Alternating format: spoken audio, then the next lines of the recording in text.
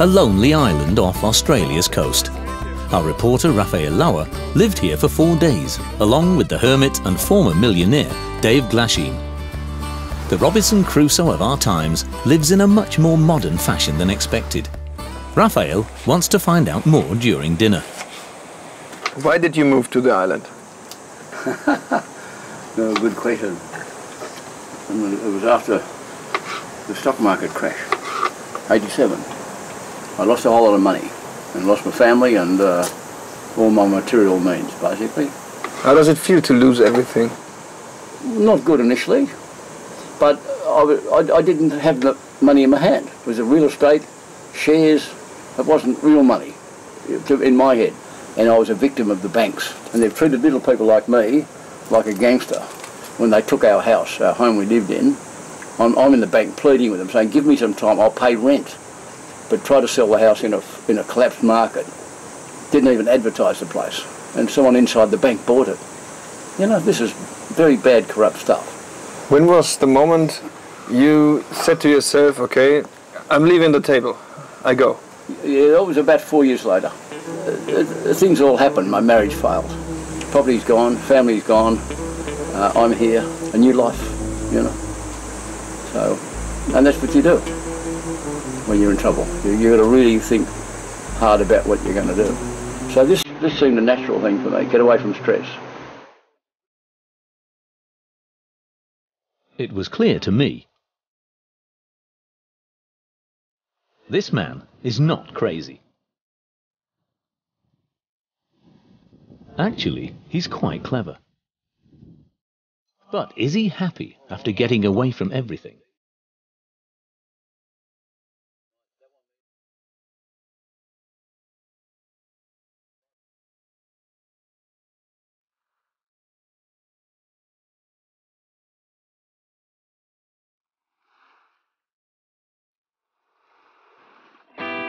A new morning in paradise. My first night on this lonely island was quite moist and a bit scary, but all in all okay. Like every morning, Dave gives me my load of work. Young adults from all over the world can also live on Dave's island in their work and travel year. In exchange, they have to help with the workload. There's enough to do, and at 72, the body isn't quite as strong anymore. And that worries me. Because life on a lonely island is also dangerous, as I was about to learn. On the 3rd day, Dave wants to go fishing with me. No, seriously, are there crocodiles in here? Yeah. Okay. They're friends. They're local pets. Are you kidding me? Yeah. You don't really train, they each in one go. How big are they? Up to 10 metres. No, you're kidding me. There's one nearly 10 metres. But they're not here at the moment, the crocodiles? No, we can't see them. They're pretty big. They're twice as big as the boat, a big one, so they're hard to hide, you know? They're not transparent. They're easy to spot. Do they attack boats? No. Okay. People. Dogs are best. People and dogs. Actually, a crocodile ate Dave's longtime partner, his dog Polly, on the beach. The modern Robinson deals with it unusually. But with Dave, a lot is unusual, such as his technique of fishing with a line at full speed.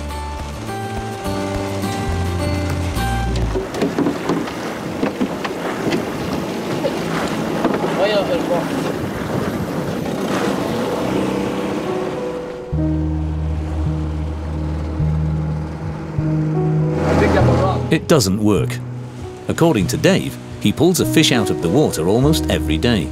This time, however, the hook gets caught on a rock underwater, and neither show signs of reappearing. It usually wouldn't be much of a problem, right? You get in the water, you get the hook out again. But with 10-metre crocodiles swimming around here, nobody is eager to jump in, not even him. Okay. Incidentally, Dave's second dog has been bitten by a taipan snake on the island, the most poisonous snake in the world. Dave thinks it must have swum over. His island is free of poisonous snakes. Either way, there is nothing that would bring me or Dave into the water.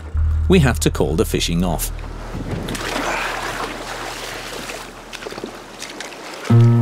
And what does the modern Robinson do if he doesn't catch any fish?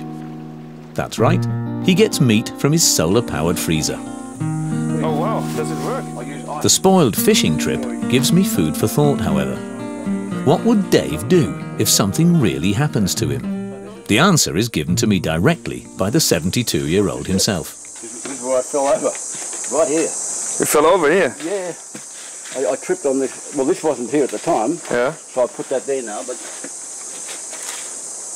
initially I come in here, the inverter was going making noises. Yeah. So I needed to turn it. It was 5 o'clock in the afternoon. I had a beer in my right hand, and I needed to turn that off. So I walked in here, and I tripped on this, and I've gone crash, and I landed right down here, like that, boom, just went whack, and I've got my beer here.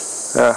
And all of a sudden this hip's broken. I didn't know what happened, but I knew I hurt myself. So I had a quick sip of beer, and I thought, shit, what am I going to do? So I got myself up here, I could feel the pain, and I dragged myself up here.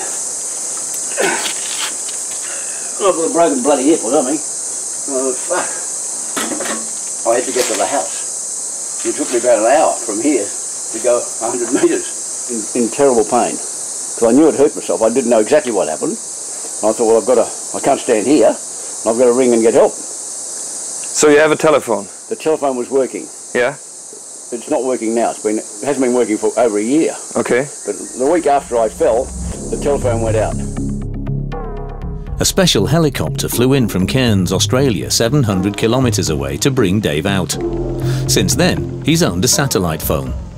But would it be any use during a critical emergency?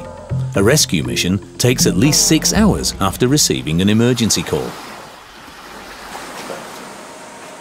Much more often, the modern Robinson uses the phone to talk to his older brother, who lives in Sydney, or his son in Cairns. Every other day there's a call.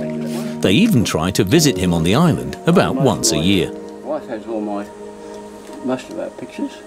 It takes 3 days for Dave to fulfill Raphael's request and show him some photographs.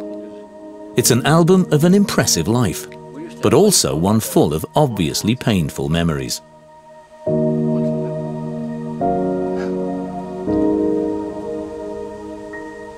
It's my daughter who died, Erica, my younger daughter. I miss her like crazy. She took her own life, alcohol, up here. Oh, in Cairns actually, but she worked in lockup. And she was a superstar. She fed all the community. She started jobs. She did things. Hung herself. Bloody horrible, yeah. In Cairns, doing an AA, you know, AA, alcoholic and all, yeah. And it's still difficult, you know. You never get over it, you know.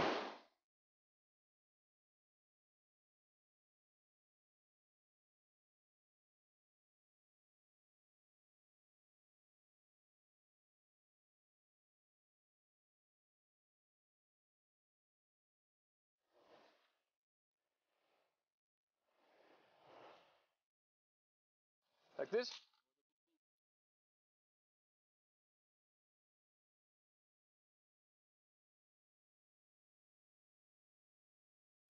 Raphael's last night on Restoration Island is revealing.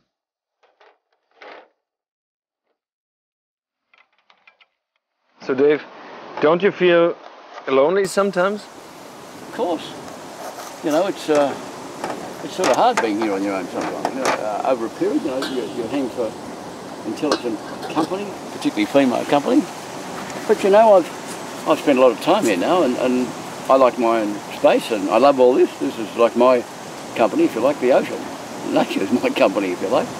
So I feel like I'm living in nature here, and that's a good feeling. I wonder what would have happened to Dave if he'd not rented the island. A homeless man in Sydney? A beggar? I realised that although he lost everything in his life many times, he didn't give up. And thanks to the island, he was always able to keep one thing: his dignity. The modern Robinson. Dave. What do you wish for the future of Restaurant Island? Well, I'd just like it to be a place where other people can come and restore themselves, as I have done.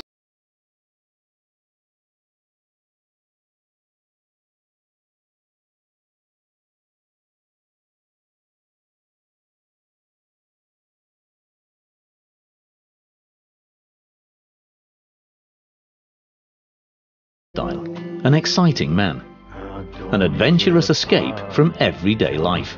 No. There's no one.